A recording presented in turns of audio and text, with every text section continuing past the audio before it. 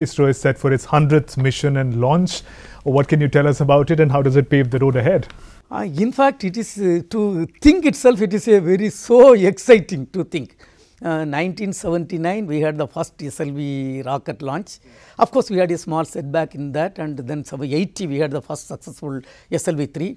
From that, we have come a long way. From Sriharikota, from 3 launch sites, this is the 100th launch.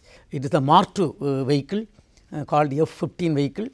Through that vehicle, we are going to place the second generation navigation satellite NVS-02, which is having our indigenous atomic clock and which is going to be used for lot of purpose, navigation purpose. That is the launch what we are targeted on 29th of this month.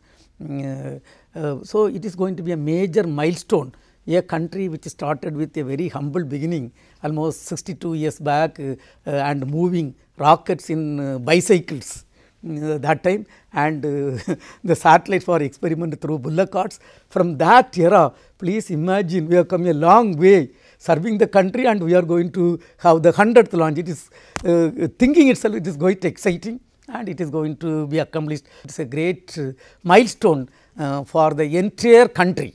So, every citizen can be proud of that milestone also.